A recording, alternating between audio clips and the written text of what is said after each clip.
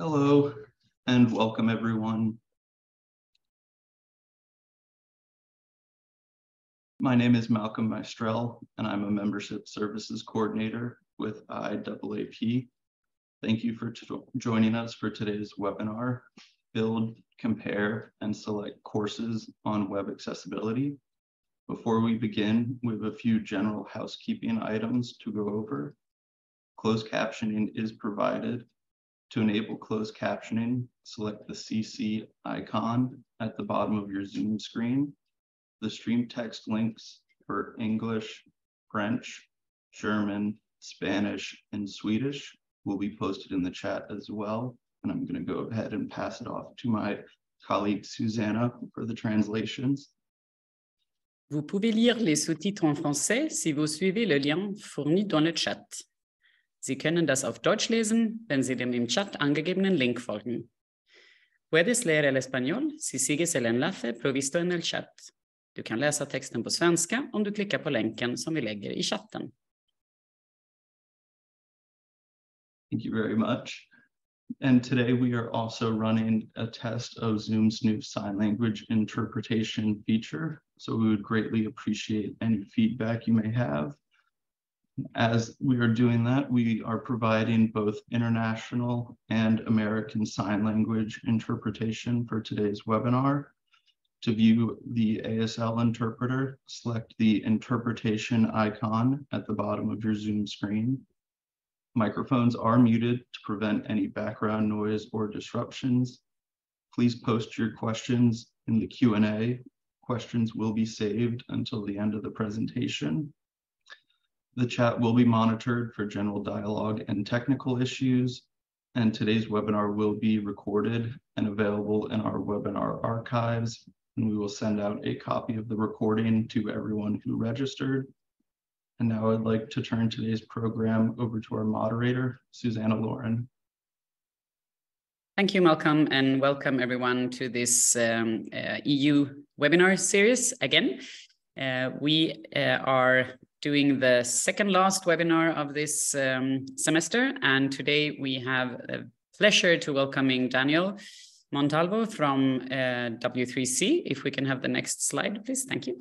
And Daniel is going to talk to us about the training possibilities that W3C is providing free of charge. As you know, when people prepare for the IAAP certification, they can go to accredited training providers or they can study themselves, and they can also, of course, use all of the free resources out there. And W3C has created a very interesting set of training sessions and other good material that we are really eager to hear more about from Daniel, and I will let him introduce himself in a minute. I just wanted to say also that as part of this webinar series, we are also interested in hearing from you, our members and non-members, what you're interested in for next year. We are planning both our events and also the webinar series.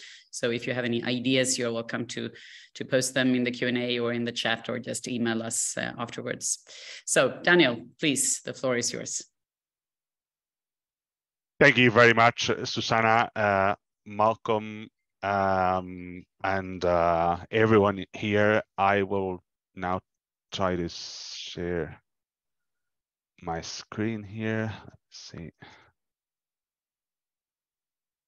There we go. So as Susanna was saying, we're going to provide some resources, some examples on training. We will be focusing today more on a specific type of training, which is the WAI Curricula that we built during the last 3 years. So first of all, I'd like you to focus on what are the use case for these curricula. We had a variety of audiences that we consider for this, among which we can include, of course, lecturers trying to include accessibility in their courses. We wanted to provide guidance on how these knowledge could be included in other ICT or other disciplines, university courses. We also thought, of course, of an accessibility consultant that wants to create their own training. So you may be expert in accessibility, but you may need some sort of guidance for you to create your training. Then their product owner realm was also explored. So some people may need to compare among different course offerings that they've been given. So the curricula could be a very good middle ground for them to go and say, hey, this is covered in this particular offer, this is not covered there. We need to make a decision. So that's going to help us. The curricula is going to help us make that decision.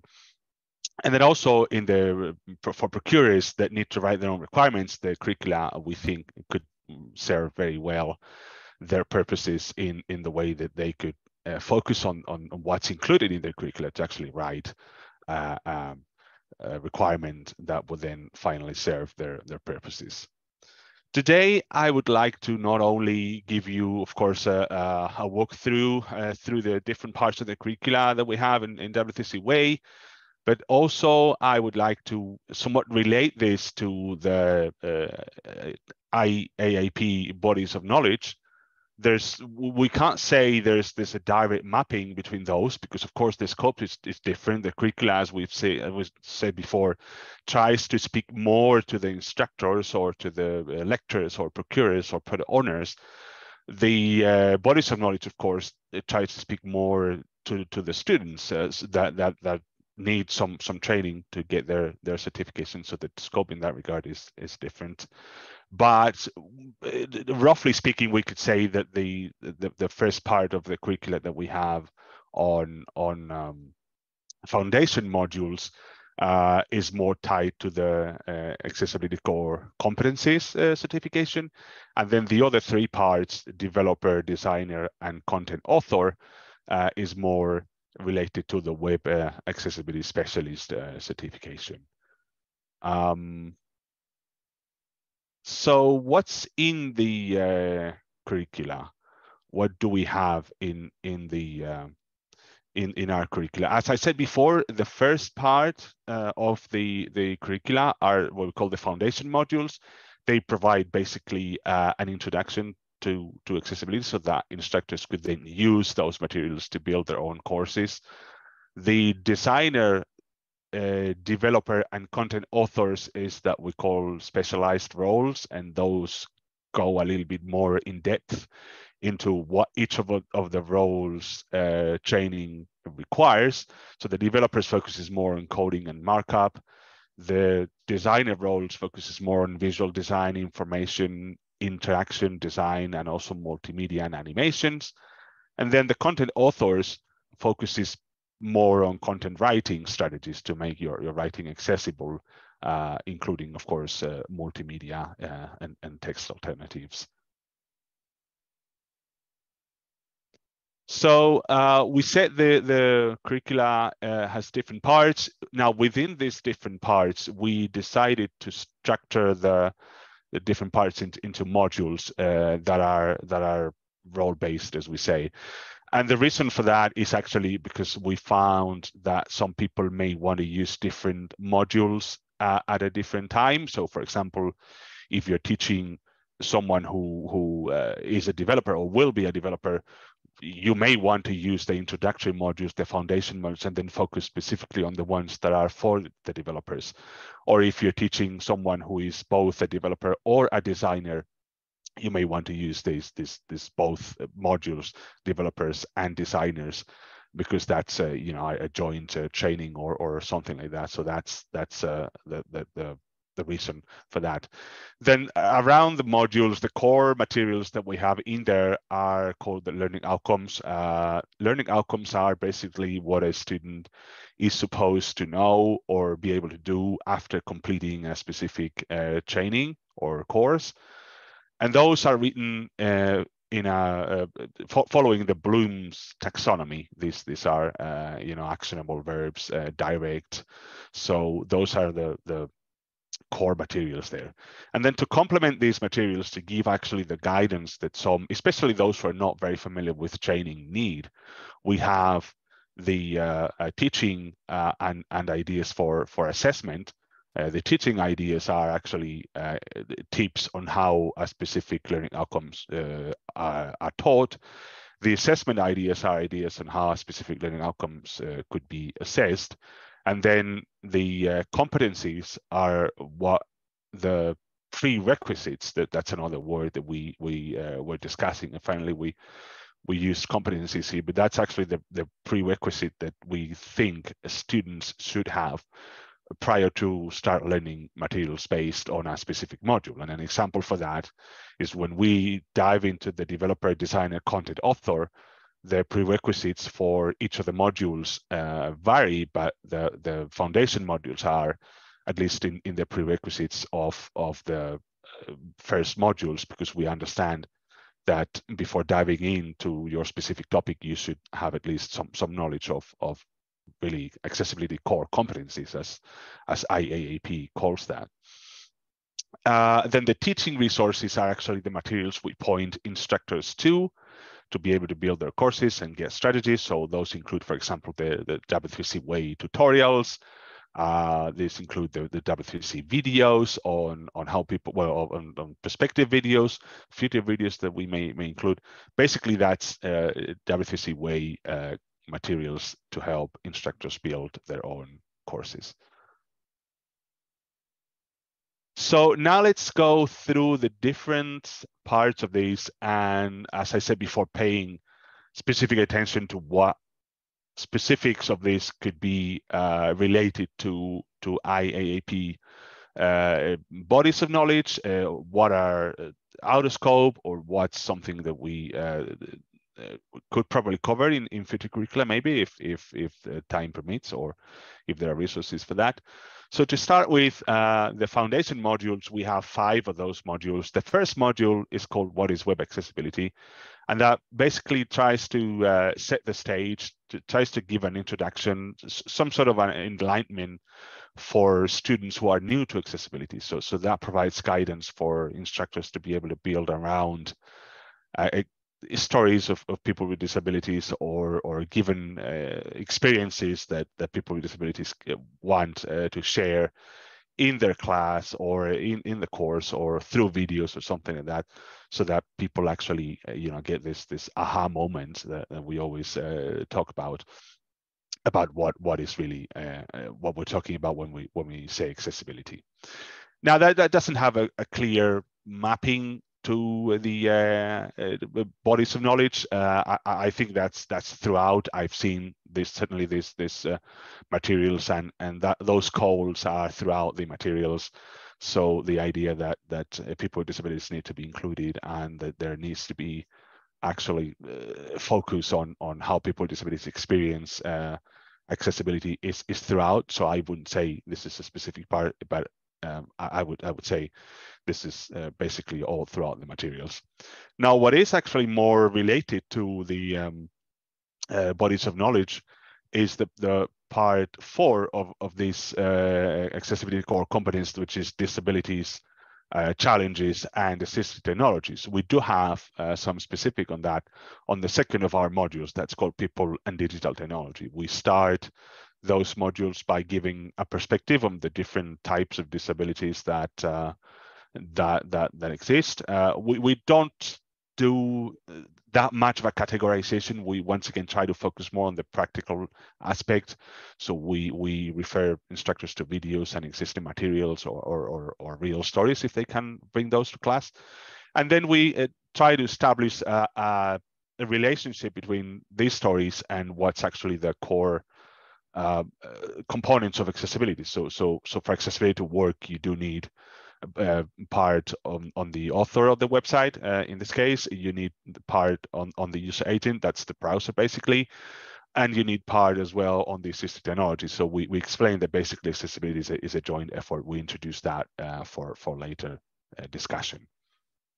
Then the next part of the accessibility core competencies body is the one on benefits of accessibility. We do have a specific module that we call business case and benefits. So we tie this to our existing business benefit business case resource in WAI, and we basically point to the actual benefits of accessibility. We describe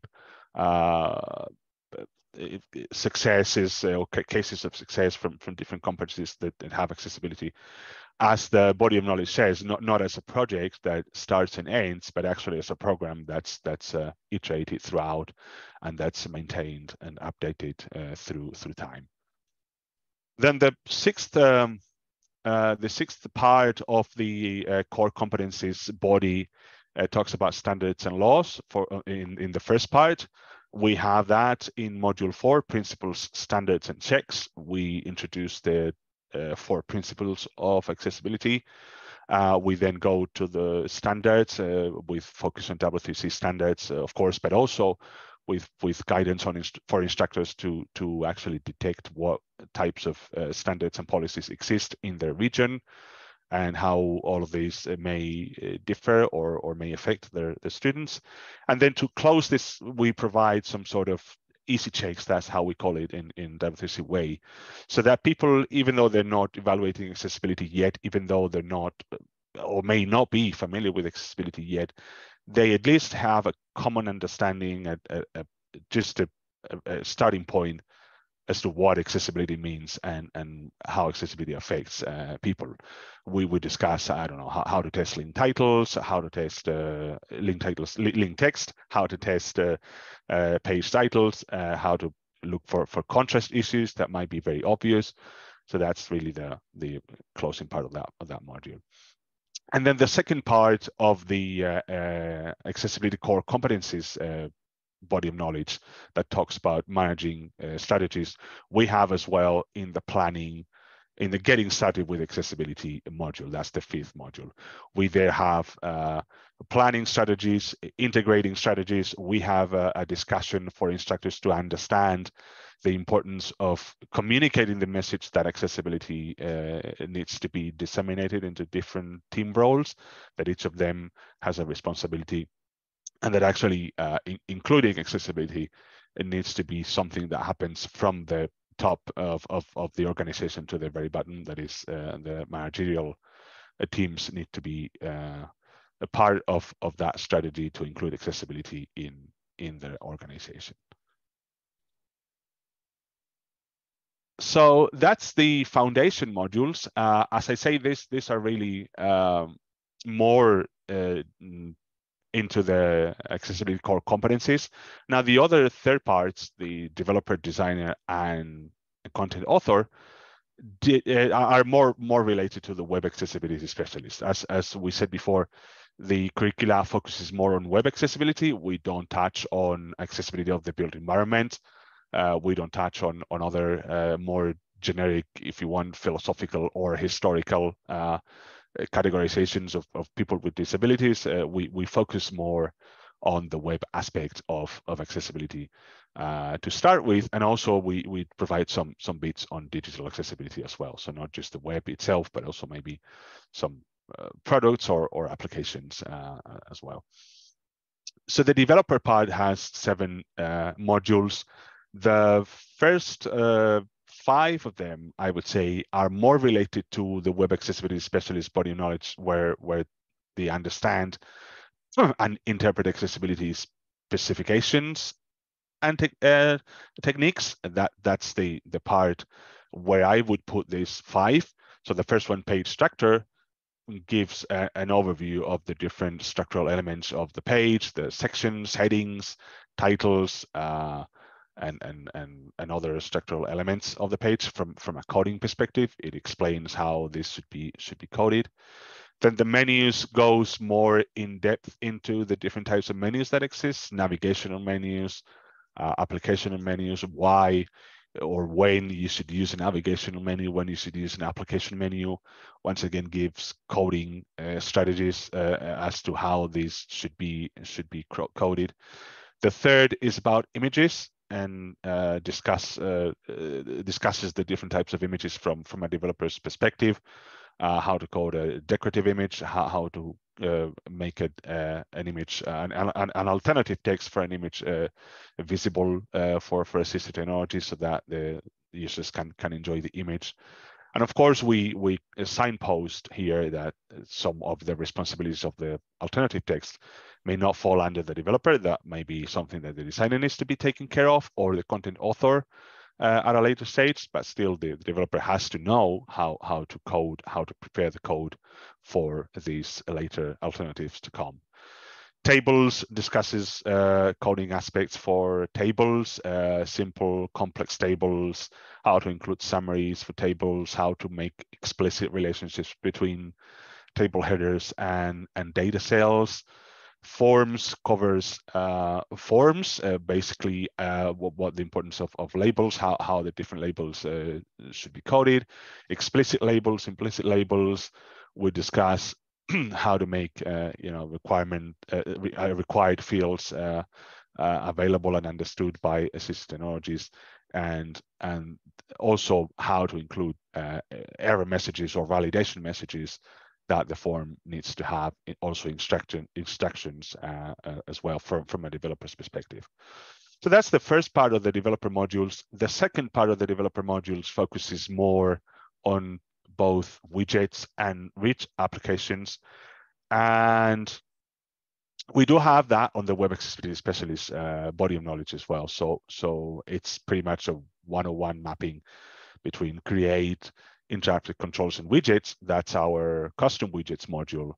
And then the part on rich applications, that's also in 1.6 that says create accessible single applications. We do have our module on rich applications on the developer part as well. So basically those discuss how to make the relationship between the different widgets apparent, how to handle states of the different widgets, how to handle keyboard focus, how to handle dynamic updates. That's pretty much what's in those modules. The designer modules, once again, we have some of them that have to do with creating accessible web content and understanding, of course, the different standards and techniques.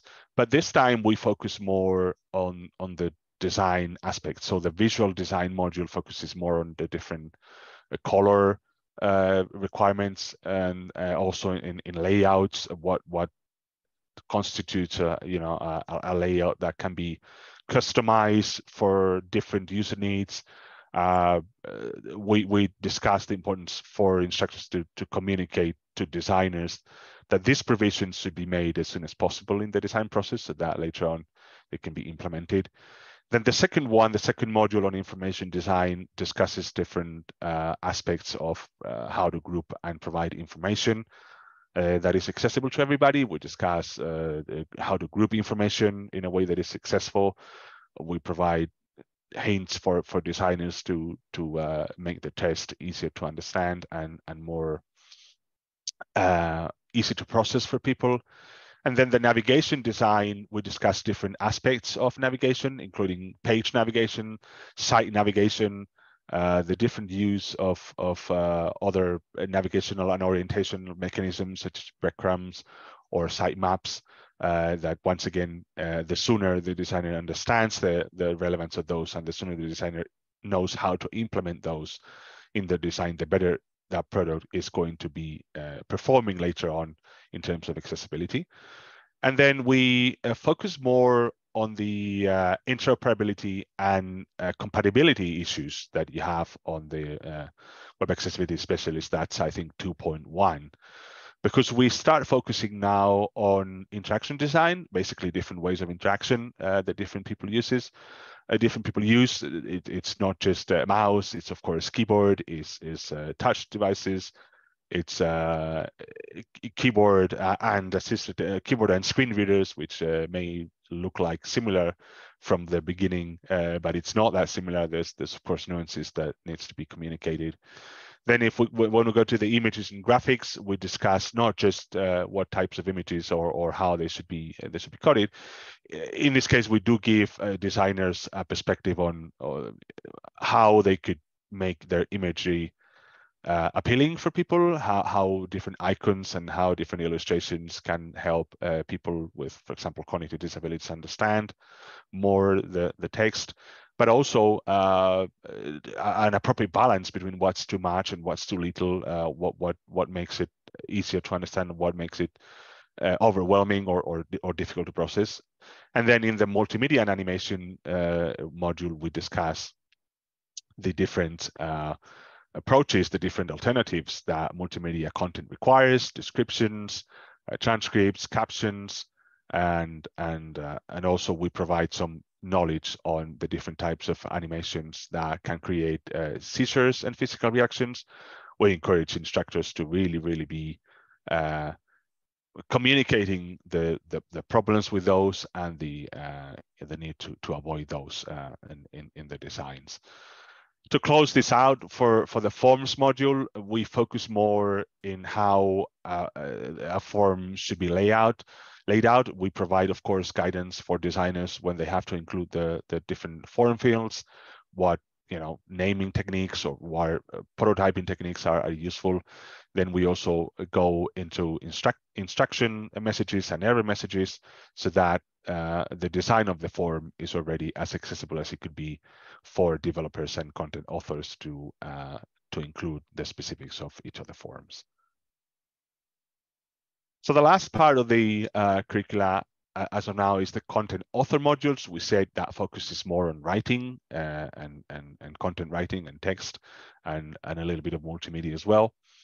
The first part, the clear content part, is focused more on the actual text that a content author should be providing. It gives content authors guidance on how to teach clear content sections like for example plain language and how to explain the different abbreviations that you may need to be using, how to provide explanations for complex terms. Sometimes as much as we'd like to use easy to understand and clear language, sometimes we do need to use complex terms, and that's something that should be explained so that everyone can at least have the opportunity to understand and to go through the definition of those terms. The structure goes through the different structural elements, but in this case from content author's perspective. So in the developers, we discussed how to code all of this. Now we actually discuss what specific content should go into the page title, what specific content should go into the heading, what specific function the paragraphs and lists perform or play within the page, so that the content author understands when and why they can use each of them. The forms field, we discussed those from a content author's perspective. So assuming there's been a design or there's been an authoring tool that a content author is using to create their forms, we provide tips on what specific messages they should be including for them to be accessible. But once again, from a content writing perspective.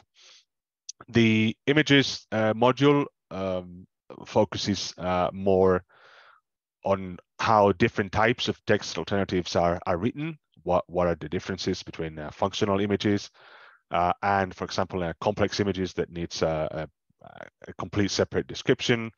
We explain or we provide guidance for instructors to teach these to content authors to make them understand the differences.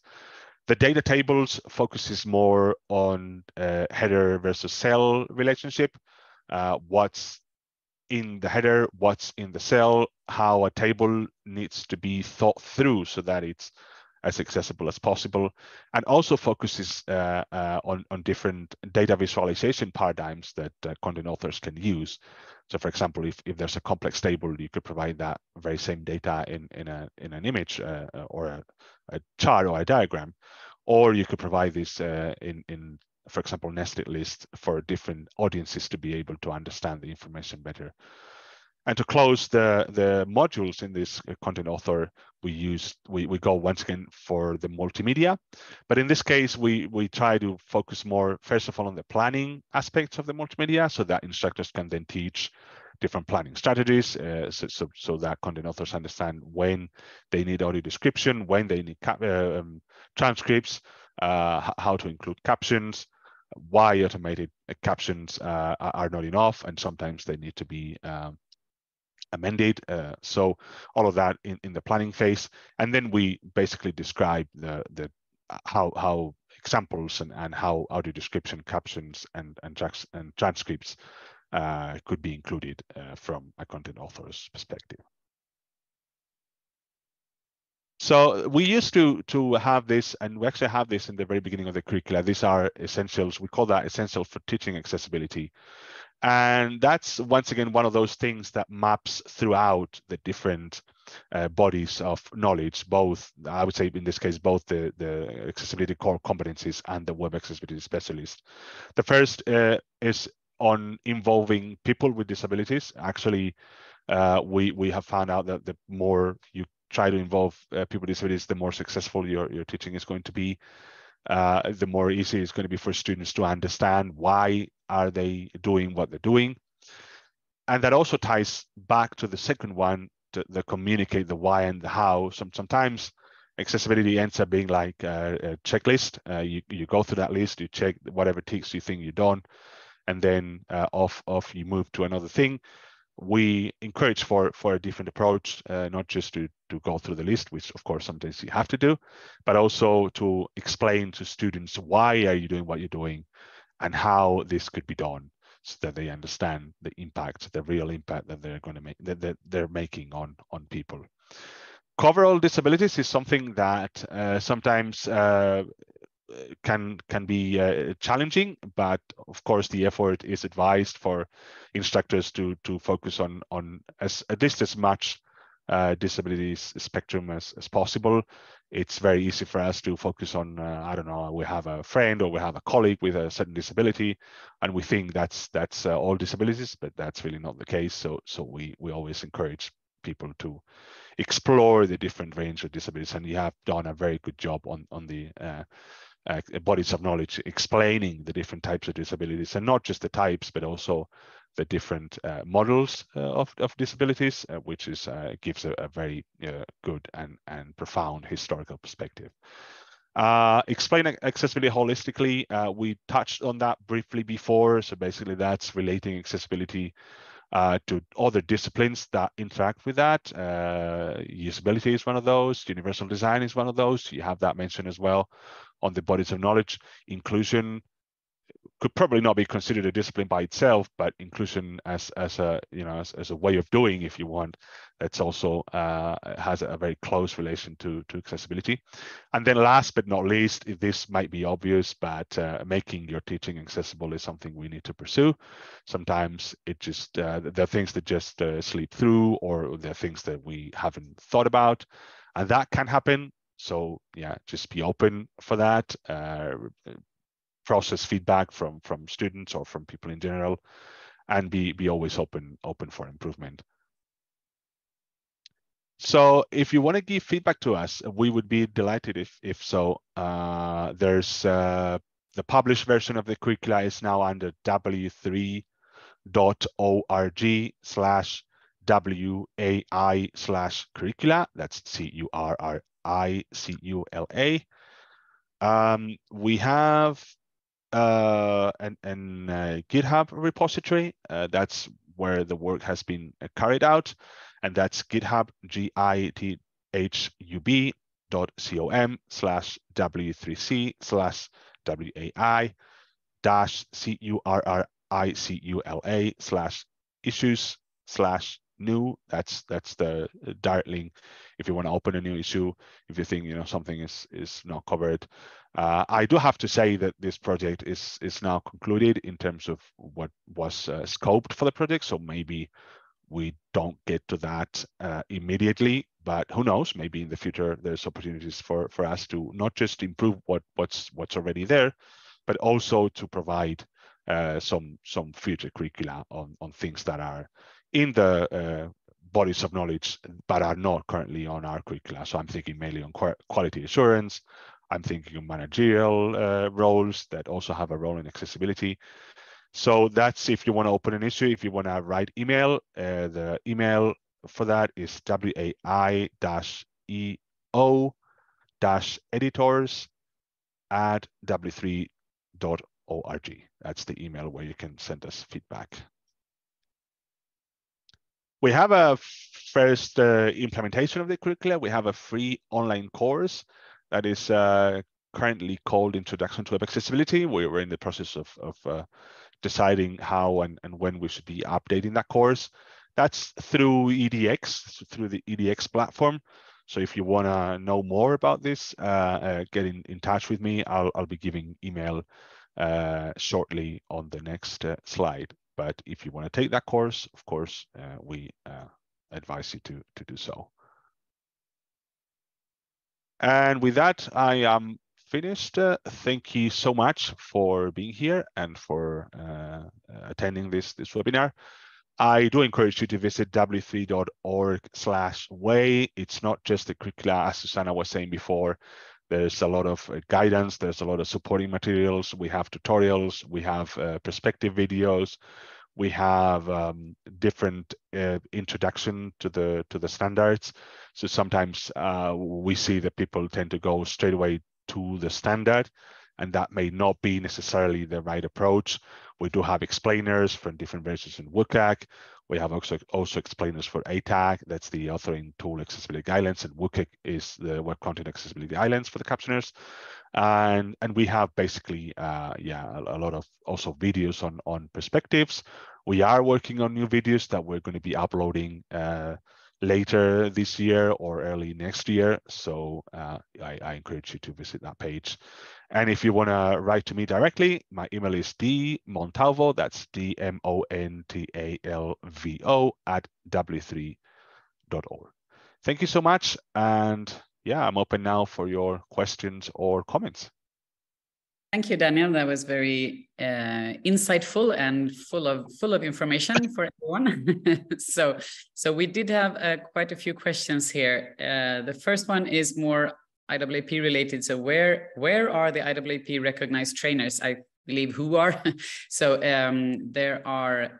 So just to be clear, IAAP doesn't kind of recognize training providers as such, but we have an approvement process for the training providers that provide IAAP certification preparation courses. And those are right now DQ, the DQ University. They provide preparation courses for CPACC and WAS in English.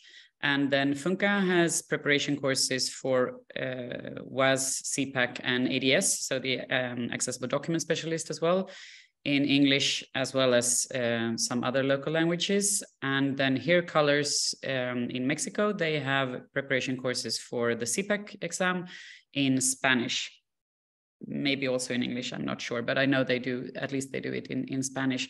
So those are the ones that are approved training providers, but you're of course welcome to study yourself, just using the open sources that we have in the body of knowledge, or using like W3C material or any other material, or do training with other providers, and they can be just as good, of course. But it's just that the approved training providers, we know that their course material kind of fits the exam, so that is how we do it. But we otherwise, IAAP is not kind of claiming that this training provider is better than that training provider. That is not how we work. So. We have another question here. Will the curricula be kept updated as knowledge of good practices evolve? How frequently? Yeah, that's a good question.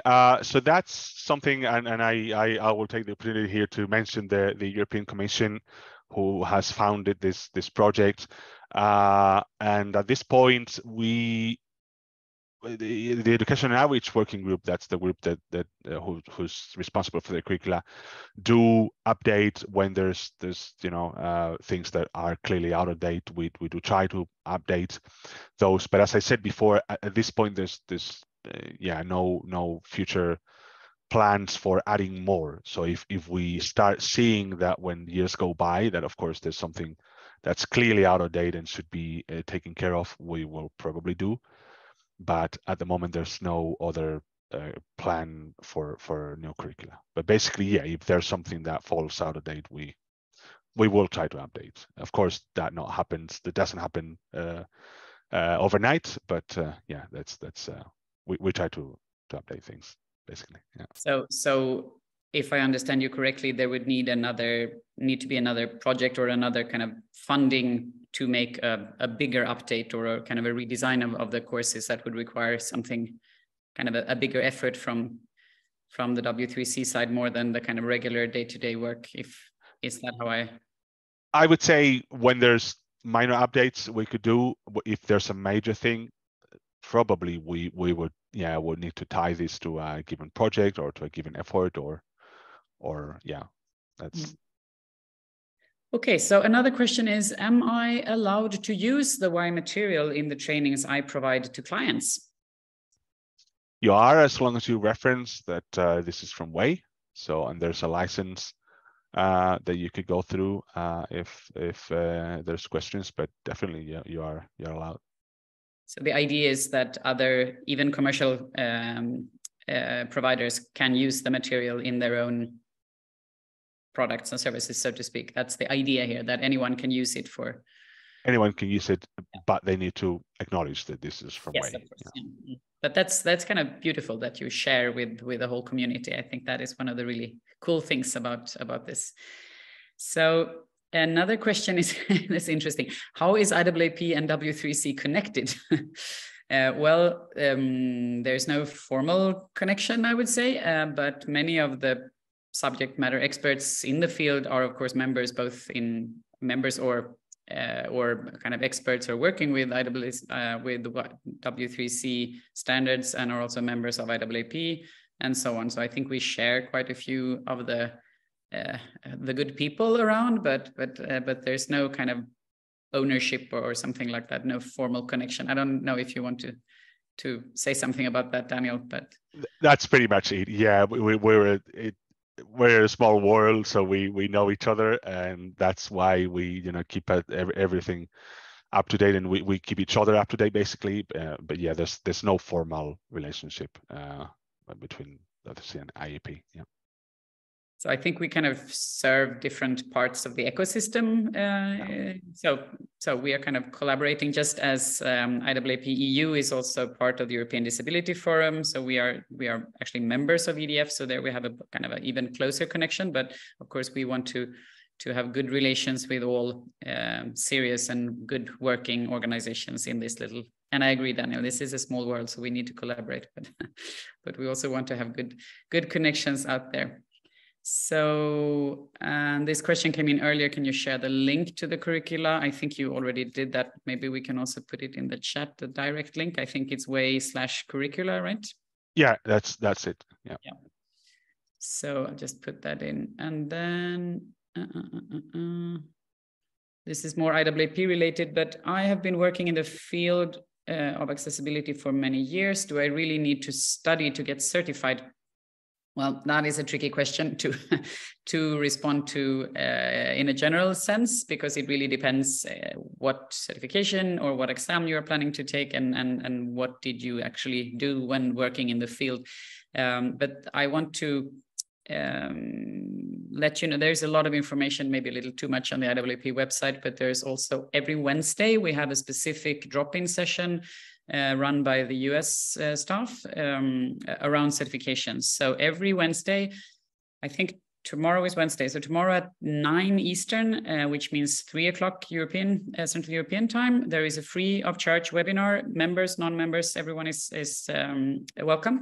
So you can join there and just ask anything about certification with the certification specialist. So there you have the possibility to ask a more kind of granular question and describe your situation. So that would be my tip. So every second, it's every Wednesday, but every second week it's 9 o'clock, and every second week it's 5 o'clock Eastern time. So this week and in 2 weeks, there's 3 o'clock Central Eastern time, and the other weeks it's kind of 11 o'clock in the evening. So better to do these weeks when it's a little bit earlier, I would say. You're also welcome to ask questions to me or my colleague Alberto. We work with the EU specific parts of IAAP.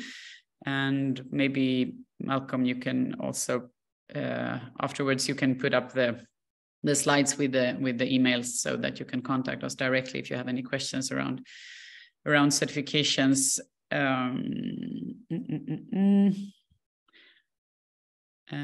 Is there an EU project planned on or ongoing which will provide open source tools to help test and audit web accessibility with automated guided and manual review processes? Wow. Woo. Yes and no. I think there are many EU projects ongoing and planned covering some of these things, but I'm not aware of something that is kind of covering everything. Open source tools to help test and audit web accessibility with automated, guided, and manual review processes. So I know, I don't know if you are aware of those, but there's a WAI tool project and a lot of projects within the W3C around testing and testing procedures, and also around tools, and also connected to what is called the WAI COOP. I don't know, Daniel, if you know enough of those to say something about the projects W3 is doing, or if you are more kind of into the training piece and not so much involved, I'm not sure. But... Yeah, I happen to be involved in those as well. So that's actually a very good question. Yeah. I'm just trying to have a look for the link. But basically, there was a European Commission project that you mentioned. That's WAI tools, and that basically pursued to write some testing rules that would actually be then included in at least 3 of such publicly available testing tools. That project is now concluded, but the work on the ACT space continues. So if you look for accessibility conformance testing, that's ACT under the WAI website. That's still going on. We now have the rules published in the WAI website, and we continue to do the work. The WAI Co-op project focuses more tangentially, if you want, on those, because there's of course some deliverables specifically related to how different tools implement the rules. So apart from the 3 that I mentioned, there may be other tools, and there are actually other tools that are including the rules and are implementing those. So we also provide in W3C space the information that they share with us about how the implementation rule is going, how the different pass and fail examples are treated, and what the outcomes of those tools are. Yeah, and there's also mentioning here of an old or a finished Horizon project called WebShare, run by Fraunhofer and others, that finished last year, if I remember correctly. But that is also, it's still possible to read about the project, and there are some tools and APIs that you can use. So I think there are several of those that have been finished already. So there is absolutely material out there, but I'm not aware of any new planned or ongoing projects that are covering the whole spectrum of what was in this question. But definitely quite a few initiatives going on at the same time here. So yeah, and then we have a comment. I just put the link to the rules page there. So perfect. Yeah. So we had a comment also on the material on the curricula side that it seems to cover W3 standards, but not anything on the EN standard. So I guess that is true, Daniel, that it's more focused on the W3C standards, but maybe you can comment on that. It's more focused, but I would say this is really a step back. So it's information for instructors. So as opposed to, for example, the bodies of knowledge, where it talks straight away to the students, and it tells the student, hey, these are the competencies you have to have, and these are the courses that you may want to take. This talks to the instructors. So basically what we're telling the instructors is, hey, there are these W3C standards which we develop, so it makes sense for us to cross-reference those. But there's also the possibility that there is other standards in your region, or policies, to be more specific, in your region, and you have to take care of those, and you have to adapt your courses so that those are covered. We don't name those, that's true, because nowadays we have one version that may be updated sooner or later. There may be one new policy that gets added from a different country, which we don't cover, and that would be a problem. But the idea that there are standards and policies that are not just W3Cs, we do cover. Yeah. Okay, thank you. And I also wanted to add that the IAAP's CPACC body of knowledge is currently being updated. So I think we in the certification committee, we will kind of sign off on that very soon. And then the new version or the updated version of the body of knowledge of CPACC will cover more of the current situation in the EU and also many other updates. I'm just kind of focusing on the EU. So that is what I have been looking for. And that will be published December or January. And then that means that the exam window of March, April will cover the new version of the body of knowledge. So there will be more focus on, or kind of an update on what has been happening lately, especially in Europe. So there's more to come there. So maybe we can have the ending slides up, Malcolm, if you would like to share your screen, because then I can talk about what is happening next. Yes, thank you. So the upcoming events we have now, we have two things happening before Christmas in English at the EU level. So next week, next Tuesday, I think, the 29th of November, we have Harmonie Altenier from Coena in France, talking about ableism and digital accessibility from a French citizen's point of view.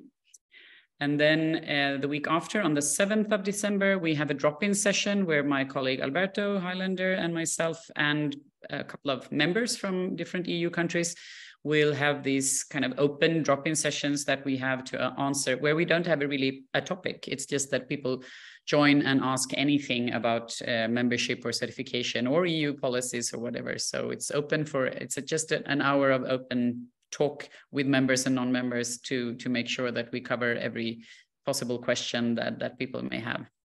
We are also doing some regional events from the EU initiative in local languages. So later this week on the 24th, we are doing a German webinar together with IAAP DACH. So the Germany, Austria, and German-speaking part of Switzerland, where we present Europe kind of leading the way in accessibility and also answering questions around how the DACH chapter connects to the IAAP umbrella and so on. And there will be no translation there. It will be in German and I will be speaking in German. So, wow, let's see how that works. But that is for the DACH membership, but it's of course open to everyone. And then the week after, we, together with Alberto, we are doing a webinar in the Czech Republic, or for the Czech audience, where we do not unfortunately speak in Czech because none of us can do that, but our very good partner and colleague Radek Pavlicek from the Masaryk University is organizing this, and it's actually a drop-in that has a connection to one of the first real events, I believe, on digital accessibility, where we also provided some material a couple of weeks ago, and there was so much interest and so many questions that we decided to make a specific Czech webinar or drop-in session on the 9th of December. And that one will be interpreted some way or another into English, because otherwise Alberto and I won't be able to understand what is happening. I also want to say that Monday, the 28th of November, which is next Monday, that is the deadline to submit your topics for IAAP digital accessibility webinar series. If you would like to speak on the kind of in the general events series, and for IAAP EU, you are welcome to apply for that, or give us a tip or idea for speakers or topics at any time. And I don't know if we had more generic information that we wanted to share today. Malcolm, did you have anything more that I forgot?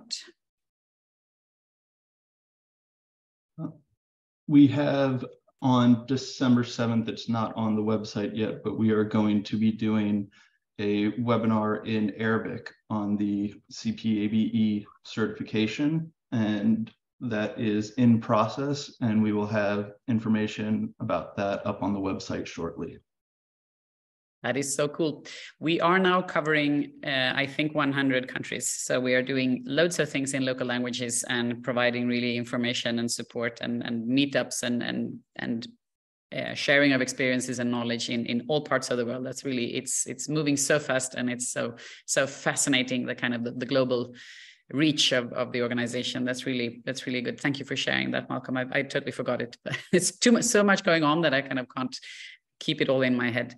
And we also did quite a few presentations last week at the TechShare Pro in the UK in English, but and that I believe is also up on AbilityNet's website, which is the UK chapter of IAAP. So there's also some good information there that I think at least the keynotes are free for everyone. That is how I remember it. So if you have any questions about anything around IAAP or specifically IAAP EU, you're always welcome to reach out to me. I am the representative to the EU for IAAP, and my email address is susanna.laurin, that is SUSANNA.LAURIN @ and then comes the longest URL in history, Accessibility Association in one word, .org. So accessibilityassociation.org. I still can't spell that myself, so I won't try to spell it out in English for you, but thank you, Rachel, posting it in the chat. So, and with that, I would like to thank specifically, of course, Daniel today for sharing all this interesting information with us. I really hope that people will look into those curricula and make sure to use them in a wise way and give you feedback, of course. That is always very cool. And the connection, I'm really interested in how people find the connection between this material and the body of knowledge and the certification, so that everything kind of ties together in a good way. That would be, we're always happy to receive any feedback, good or bad, whatever thoughts you have on this, we're always happy. And of course, the content for this specific material to Daniel, because he's kind of in charge of it. And then also a big thank you to our interpreters. Today we have had more interpreters than I think ever, because we are trying out both the new features in Zoom, and so we have in parallel in International Sign and American Sign Language. That's kind of a luxury thing. I like that. So, and also captions, of course, and the automatic translations into everything. So we try our best to provide as much accessibility as possible, and using all the technical features. And please do reach out to us if you have any thoughts or ideas or something we can do better. We're always happy to hear from you. So with that, I like to close today's little session, and thank you everyone for being here, and specifically, of course, to Daniel and the staff in the US. It's early morning for you, but now you can have your coffee and go on with your day. And for the rest of you, enjoy your evening. Bye-bye.